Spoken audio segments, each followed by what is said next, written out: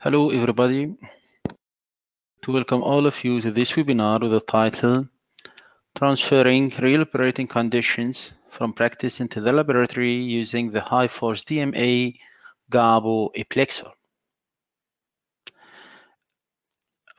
What matters is how to transfer real operating conditions from practice into laboratory. During operation, technically elastomeric products are subjected to different loads. The static load is constant over time and often corresponds to their own weight.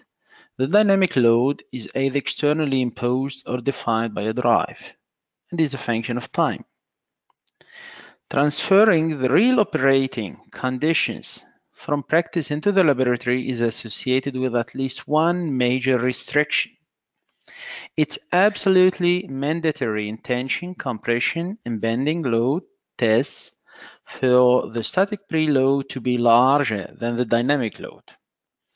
This restriction is due to the fact that the tensile sample can buckle under alternating tensile loads if the dynamic load amplitude exceeds the static load amplitude.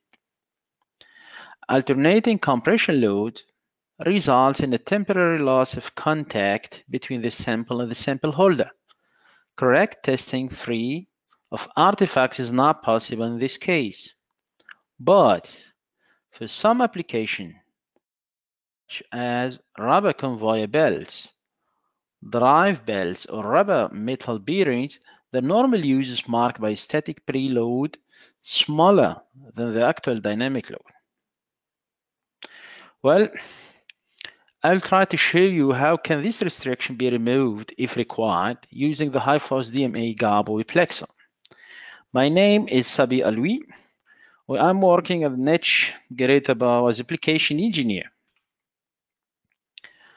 During the webinar, you can ask questions using the chat function. I will try to answer as many questions as possible at the end. While I'm working in Alden, 60 kilometers away from Hanover, Alden represents the Excellence Center for DMA, the Niche Group. The head office is in Selb in Bavaria, originally known as GABO Qualimeter. The company became since 2015 a member of the Niche Group, but we are still proud of almost 45 years DMA history. The Niche products are used to perform both thermal and dynamic mechanical analysis. The focus today is the DMA GABO EPLEXOR. My talk will have the following sections. The first one is I give you a small overview about the EPLEXOR and some basics of dynamic mechanical thermal analysis. Then the question, why do we need dynamic testing, or at least high force dynamic testing? Just we will check some reproducibility performance of our equipment. Then after that, we will show some real applications. Well, then I'll summarize. Now I will take a brief look at the dynamic material testing and explain you our preferred technical implementation.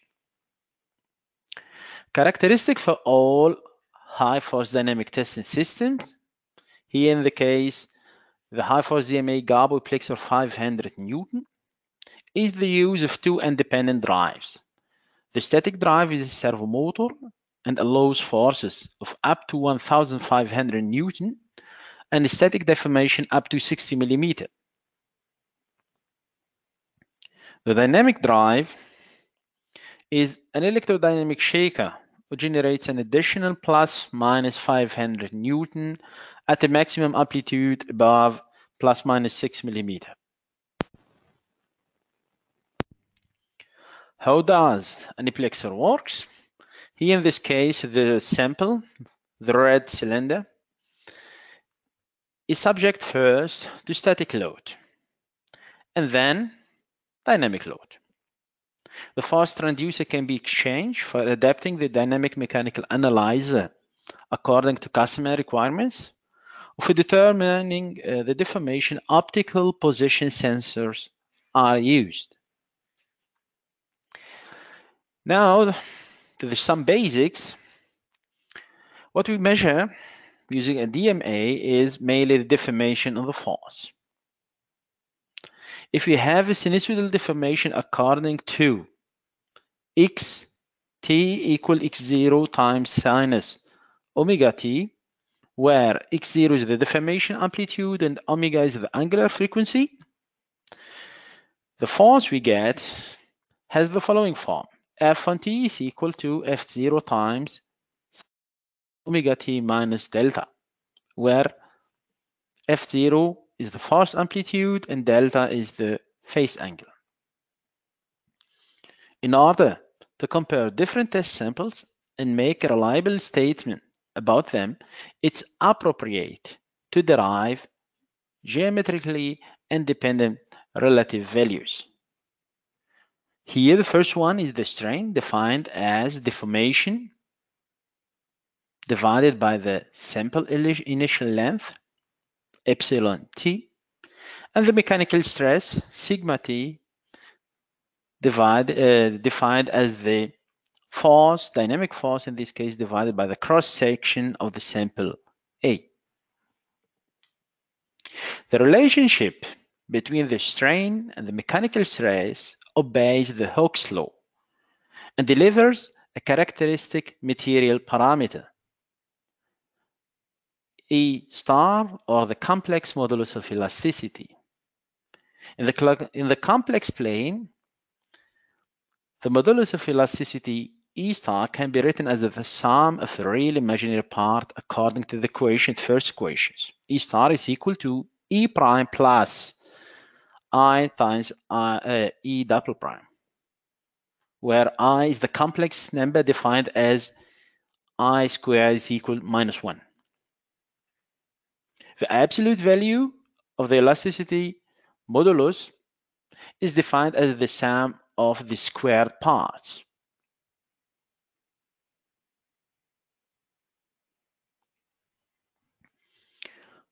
The quotient of E double prime over E prime is the so-called tangent delta,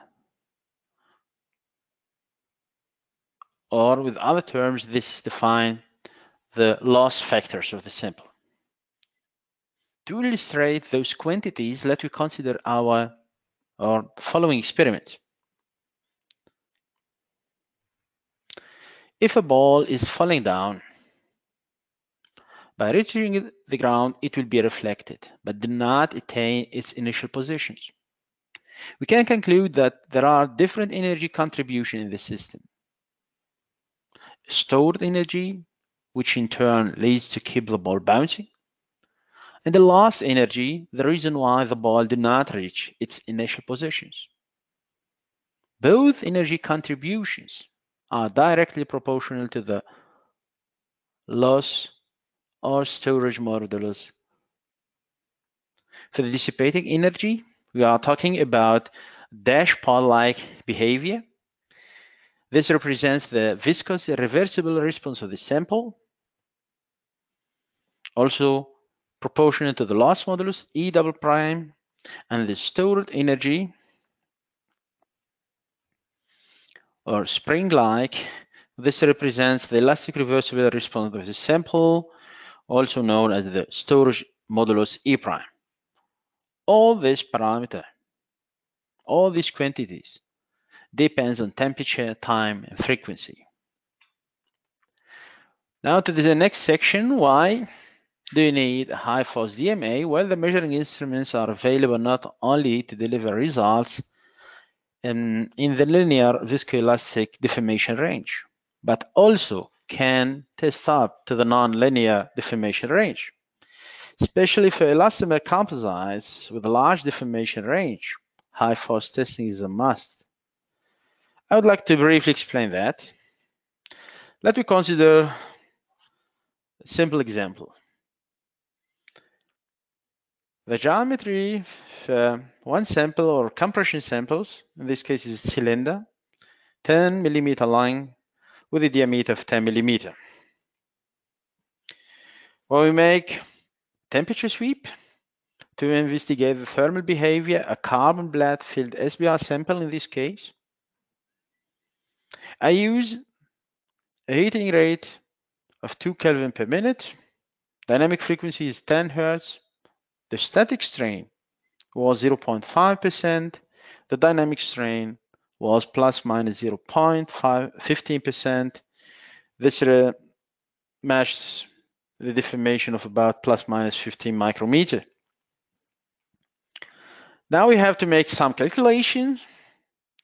We know the dynamic amplitude.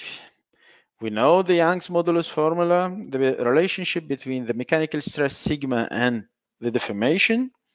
The mechanical stress sigma is defined as the elasticity modulus times deformation. And the mechanical stress is also the force over cross sections.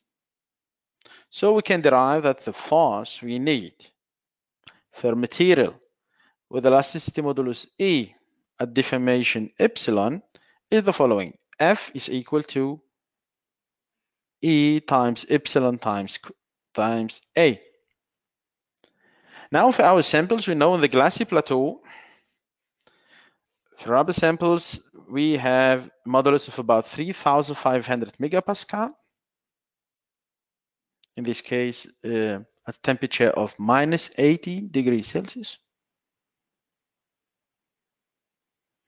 We make the calculation, we found out that the dynamic force we need to make such kind of measurements is of about plus minus 420 Newton. We need a high static force to keep the contact between the sample and the sample holder. Let me assume that the static force should be larger than 450 Newton. It means to make this experiment, temperature sweep, for this sample with this geometry, we need at least 900 Newton to make these experiments. Well, very important point, also the reproducibility performance of our equipment, the Plexor. Temperature sweeps were performed now to investigate the thermal behavior of a carbon black filled HMBR samples. Here, 3 samples on the same starting materials. As you can see, the curves are perfectly superimposed. The modulus of elasticity is almost identical.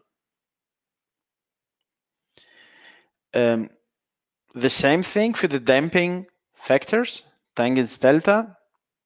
Again, the results are perfectly on top of it. The curves are almost identical. Now to go to show you some applications. We have first to consider some points. We have to perform dynamic, mechanical, thermal analysis in different test geometries. This is what we can do. High forces and deformation range should be provided. This we have it. We have to have also flexible measurement settings and sample handling. As simple as possible. Well, then at the end, we need high resolution and repeatability of the measurements. The first example, real application issue is the metal cushions. Metal cushions are moldings made from a wire mesh set with elastic properties, which are used on their own in combination with fittings. They optimize isolation, or reduced noise. Typical application are powertrains or some bodyworks, some adds-on parts, engines. They have the benefits that the metal cushions are resistant to age, no permanent deformation, no hardening, and no creeping. They have a long lifespan, and then they require little space, so they are also easy to mount. Here, the metal cushions, the sample holder the compressions. The compression sample here have two different diameters. The bottom one has a diameter of 50 millimeters. So the upper one is about 30 millimeters. Here, just like to show you that we can can produce the geometry you need. Now, just some results. First, I start with the frequency sweep made in compression mode. Here, the static strain was about 15%, and the dynamic strain was plus minus 5%. This corresponds to a static force of 175 Newton, a dynamic force of 140 Newton. The temperature was room temperature, 23 degrees Celsius. Well, in the picture, we see in the x-axis this frequency, in the left y-axis is the modulus of elasticity, the blue curve almost frequency independent, and the tangents delta, the red curve, which is frequency independent for a small frequency, smaller than, let me say, 10 hertz. Well, then we have a small increase after that, direction of high frequencies. Well, another strain sweep here in this case. As you can see, the modulus is load amplitude dependent. This due to the available air cavities in the wire form of the metal cushions. In contrast with shear experiments, as I show you, is absolutely mandatory in compression load tests that the static preloads should be higher than the dynamic load. This restriction is due to the fact that tensile sample can buckle under alternating tensile loads if the dynamic load amplitude exceeds the static load component. Alternating pressure loads result in a temporary loss of contact between the sample and the sample holder. It means in this case, the correct testing free of artifacts is not possible. That's why here the static force is larger than the maximal dynamic force used for these measurements. Well, but for some applications, such as rubber conveyor belts or drive belts or rubber metal puffer, deviation from the rule that the static preload must be higher than the actual dynamic load may occur in practice if buckling or lifting is prevented by other technical measures. By means of the option or parameter allow alternating load, the restriction that the dynamic load should be smaller than the static load can be removed if required. In this mode, it's therefore also possible to exactly simulate the load simulation of the respective applications. Here, as an example, I choose rubber metal buffers. They are shock absorber for use more or less in all industry fields. They can be used to insulate shocks and vibrations, or isolate machine vibrations, or reduce the acceleration and protect against noise. There are different types of them. You can find something with 2 stud balls, or with 1 stud ball plus 1 threaded hole, or with 2 threaded holes, or just with 1 stud balls. The material also, they have different materials are used, or different hardness. Anyway, here in this case, I'll just show some results for rubber metal buffers with 2 stud balls on with 1 stud ball plus 1 threaded hole. We have here a possibility just to produce, in this case, special sample holder, and if needed, some extension pieces. This is what a built-in vibration damper implexor look like. The left pictures are talking about two rubber metal buffer with the two stud balls. On the right picture is the rubber metal buffer with one set balls plus one threaded hole. Starting with the strain sweep and compression mode, you can see in the setting parameter that the static strain is equal to 0%, while the dynamic strain, or the maximal one, is about plus minus 4%. This corresponds to a static force of 0 Newton, a maximal dynamic force of 240 Newton.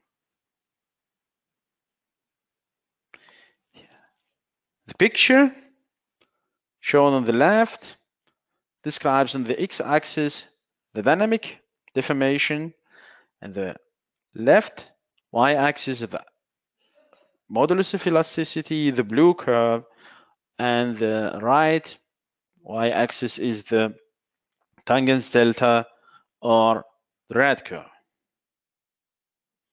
As you can see, the modulus decreases with increasing deformation due to continuous damage of the filler network of the rubbery component of the rubber metal buffers. This matches with the pain effect due, as I say, due to the rubbery component of the rubber metal buffers in this case. Tangents delta increases accordingly because the inner fraction increases with the increasing deformation.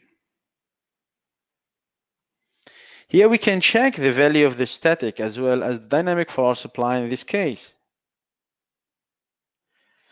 For the static force, the gray curve, you can see is not really equal to 0, but it's about 0.3 because perhaps, as you know, we have to give all the time some tolerance for the systems.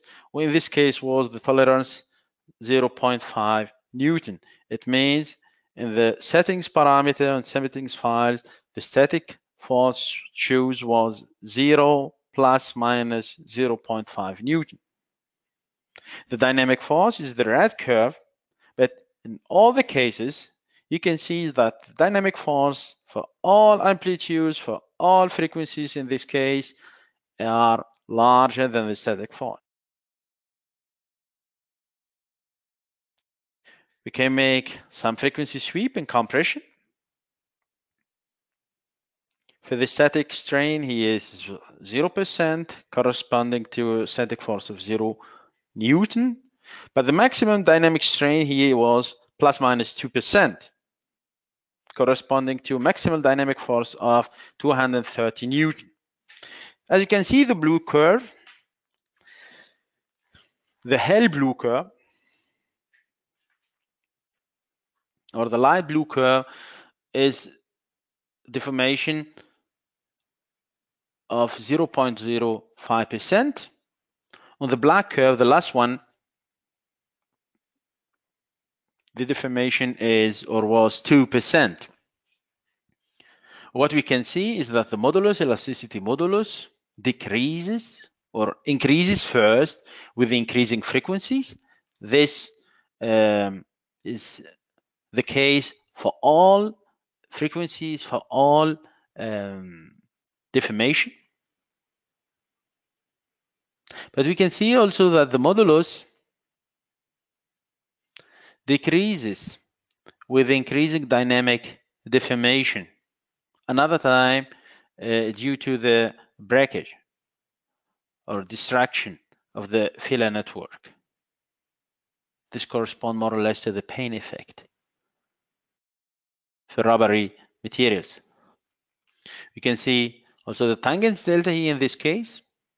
Tangents delta, as expected, increases with increasing frequencies. But the tangents delta also increases with increasing dynamic deformation. This is the case because the inner friction increases with increasing deformation too. We can check for this measurement for all different amplitudes the force used or the force amount used. You can see the static force here is the curve. On the bottom, the gray curve is about 0.3%, so almost the same thing as said before. It's in the tolerance range, which was plus minus 0.5%. I'm sorry, 0.5 Newton. But for dynamic forces, more dynamic force were needed with increasing the dynamic strain.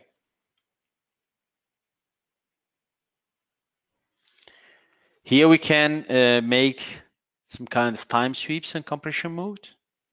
It's more realistic case in this case. It means we keep the dynamic force constant at 200 Newton. This corresponds to dynamic strain of plus minus 3.5%. With that, we change or we vary the amount of the static force at the time, starting from 0 Newton for the light blue curve, then 40 Newton for the red curve, then 90 Newton for the yellow curve. The green curve is what? About 140 Newton. Or then we make the opposite directions. Then it means for the orange curve, we have static load of about 105 Newton, then 55 Newton. On the last step was about 7 Newton. What we can see that for all this kind of measurements, the dynamic case or the dynamic force is larger than the static one. We can also calculate the mechanical stresses. The static one is the blue curve, and the dynamic one is the red one. It means for some real applications like rubber metal buffers, we have also the possibility to measure not only some material sheets to get another view, to get an idea about the material properties, but we can also measure final products, even if the dynamic load is larger than the static one. When here I come to the summary, I show you that high forces are needed when the nonlinear deformation range is considered, or when materials with large dimension are tested. High resolution due to optical sensors. The curves for reproducibility tests, the curves are most identical. That's very important. I'll also show you that or how standard eplexor can be extended.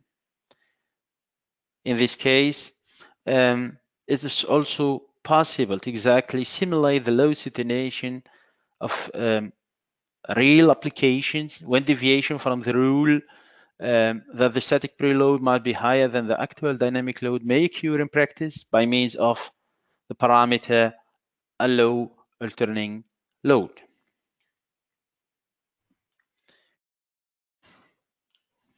I come to the end of my slides. Thank you very much for your attention. Please feel free to ask questions.